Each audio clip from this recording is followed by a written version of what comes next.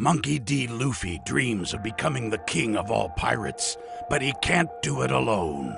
To survive on the Grand Line, he'll need mates who can fight. A strong-willed warrior who knows his way around a blade. Enter Roronoa Zoro, an ex-bounty hunter who'll slice anything standing in his way into tiny, painful pieces. At the Marine base, they're holding the great pirate hunter, Roronoa Zoro. Reluctant at first, he agrees to join the Straw Hats after Luffy saves him from execution at the hands of a corrupt marine madman. I'll untie you, but only if you promise to join my crew. Now this master of the blade is finally free to chase his lifelong dream, becoming the strongest swordsman in the entire world. Thank you. I'm just doing my job, Captain.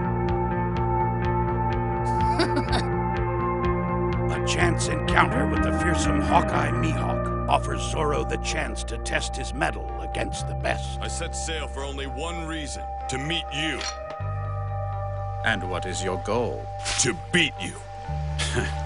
How foolish. Pony! Skilly!